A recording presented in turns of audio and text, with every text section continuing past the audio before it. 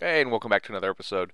So this is something I've been meaning to do for quite a while, and that is attempt to measure bump steer. Now, before I get started, I'm going to go ahead and make a disclaimer. This is all very new to me, and I'm kind of learning as I go. I believe I have a lot of it figured out.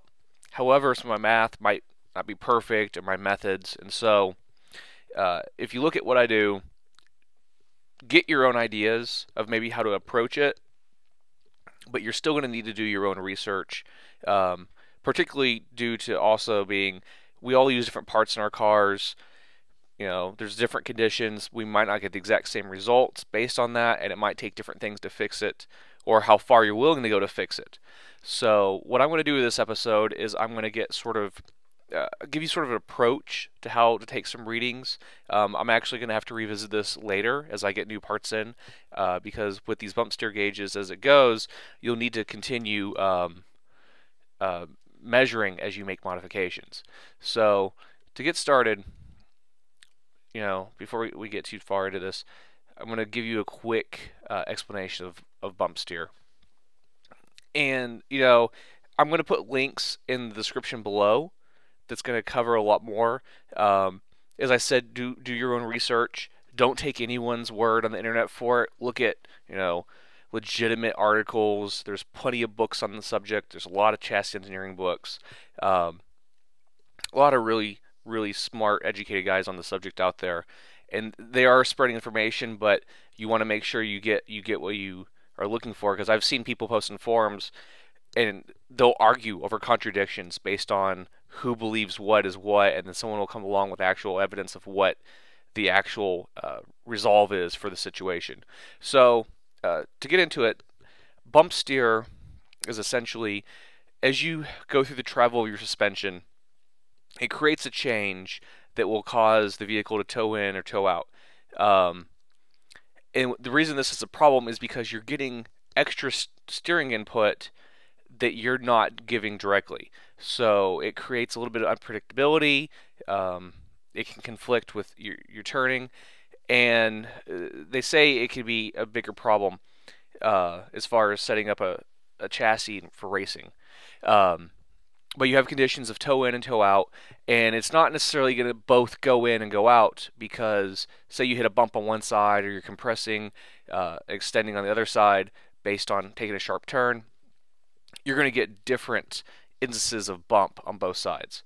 So what I'm going to do, we're going to go out to the garage. I'm going to show you preparation for how to set everything up, and then I'm going to take readings from a stock height through 3 inches of travel. And the reason I'm doing that right now, I'd actually plan to do a lot more for different heights, but I'm not able to get that much travel out of the stock strut. And so once I get the new coilovers in, I'll be able to change the height, change and take readings based off of that, and then I can actually start fine-tuning. So we're not actually looking to resolve anything in this episode. We're just looking at approaches for trying to find if a problem exists, and then we can start looking at solutions for the problem. So to prepare for taking readings, we have to do a few things first.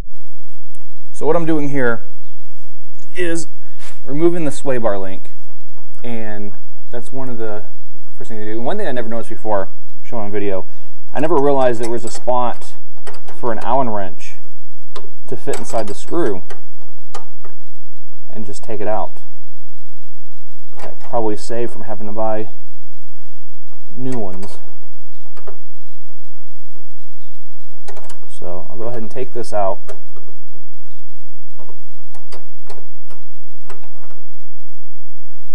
Another thing you need to do, you actually need to remove the spring from the strut assembly. And this is the stock assembly, and I've taken out the bump stop and the spring.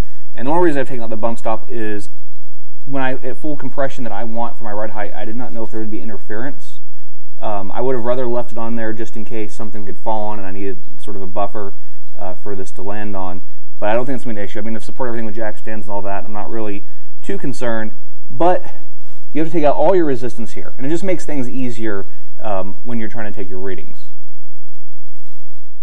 And we've also taken off the brake calipers. I find that paint cans are the perfect height for laying brake calipers on. they allow me to not have to take the lines off, and they give me plenty of room to work with. Another part of the preparation is keeping the steering wheel straight. So we're doing an alignment, I got to set the toe, and with the stock suspension that's the only thing I can set unless I make some modifications like camber bolts or top plates.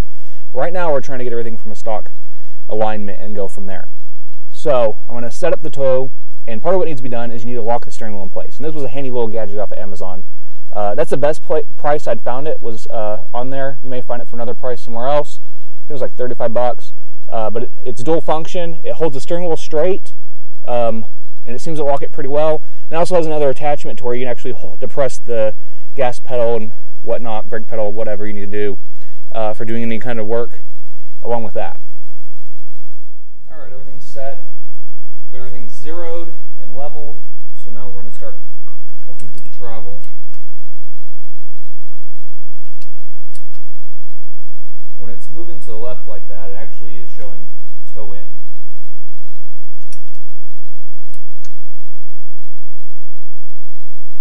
And I've noticed as I go through this that the first half inch has more bump than a full inch. So here's 1 inch, and it's right around 30 in. So let's go to 2 inches. And if you notice, it's actually going back to 0, and it's beginning, I believe, to go to a toe out condition. Yep. So at 1.5 inches, we're already at over 10. And it's climbing pretty quickly now. So that's just the sway bar knocking against the lower arm. All right. So now I need to make sure this is level. Alright, so now it looks like we're about 50 on toe out once we hit 2 inches. And I don't know if I'm going to be able to reach 3 inches. I'm going to get as close as I can. And it's continuing the toe out. It's 1 full revolution. Right about at 2.5 inches.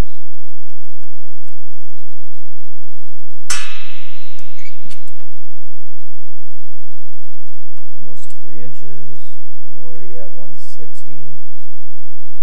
Just going slow in case I hit anything. Alright, there's 3 inches, and it looks like it's about 180 out.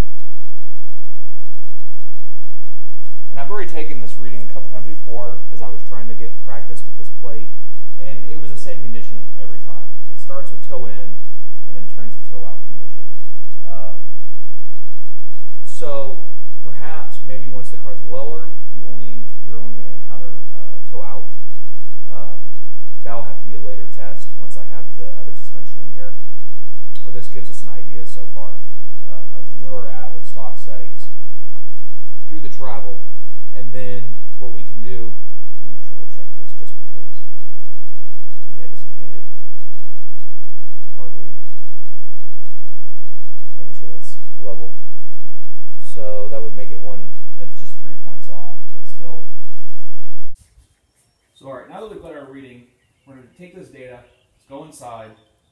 I'm going to go over a little bit of how this is going to calculate, and then we'll talk about some future plans with how this is going to work.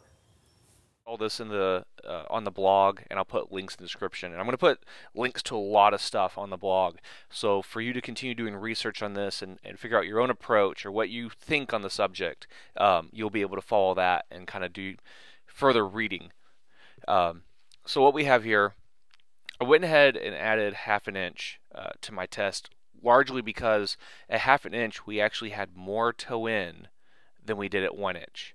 So what occurred here is we towed in, and then it came back, and then as we continued through compression, we actually became a toe out situation, and it continued by 3 inches. It was quite a bit compared to the rest of it.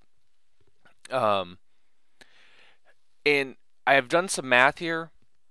I don't, it's my first time attempting these problems. The data seems to add up.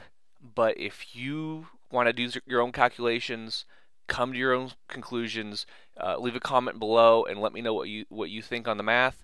I've got the calculations here, which is from one of the articles, and I taken the numbers, multiplied them. Or first you divide the width of the tire, or not the width of the tire, the diameter of the tire with the between the width of the dials, and then you multiply that times your reading.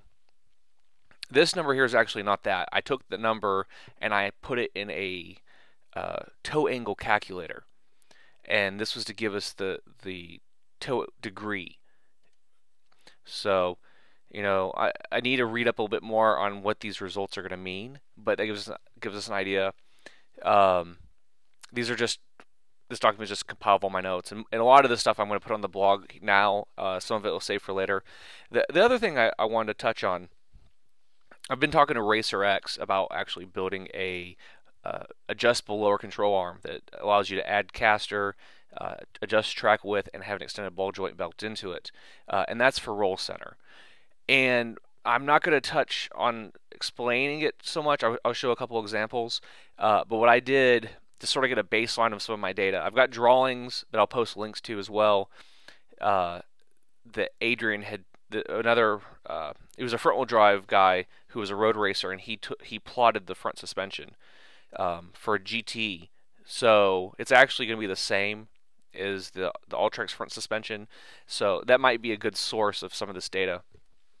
But what I did is I went ahead and put the lower control arm is my 0 point for my angle, and I'd measure the angle of the axle and then measure the angle of the tie rod, and I did that for the other heights. So I went to 1 inch, and then I went to goal, which is going to be the 1.9 inches.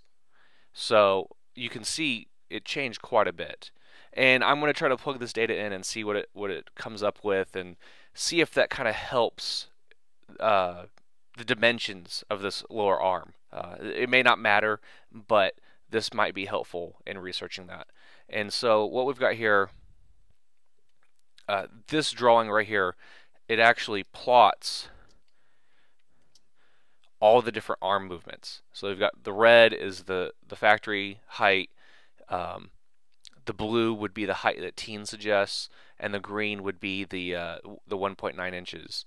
So that gives you an idea of the change at the different heights. And I also did a little drawing here. This would be sort of an example of the stock arms at the angles they would be. And this is to show you what happens once you lower the car. The chassis will come down as you shorten the strut, and so it causes these arms to point up. And this is sort of what it might look like corrected. So you've got the arms still pointing up, but then if you add the extended ball joint, this is exaggerated, and this is probably not accurate at all, but it just gives you an idea that you're moving this arm back down. And the reason that matters, I've got these other two drawings here to show an example of that. So say you don't modify the lower arm, you keep the ball joint and everything the same. Oh, sorry, is this drawing? And what happens is you get this arm going down lower, and you have this pivot point here. And the whole point of this, or this is part of the reasoning for this modification, is that your camber gain. When the arms like this, what you can have on compression is you can actually have positive camber, and that's not going to help you. If anything, no camber change or a little bit of camber being added is the goal. However, if you go too far, you could add too much camber, which is also a problem. So, and this is just to show you an example of the corrected arm and how it would be if it was higher and how it rolls out. Now this is not a perfect illustration, but this is just to kind of give you a general glimpse of how it works. But like I said, if you guys, you know, I'm still learning as I go. I'm trying to pick all this up. I'm trying to read a lot of material, some books, watch all these videos, and I'll put links to a lot of this material on the blog, which you can follow below. But you know, if you guys have any suggestions, if you have any knowledge on the subject, please share in the comments. You know, let's start a dialogue on this, or post in the forums, and let's kind of help each other as a community develop these ideas and grow, and try to make these cars faster and deal better with, you know, competition and even just being great road cars. So again, thanks for watching. Don't forget to like and subscribe, and stay tuned for future episodes as we dive into this deeper. Take care.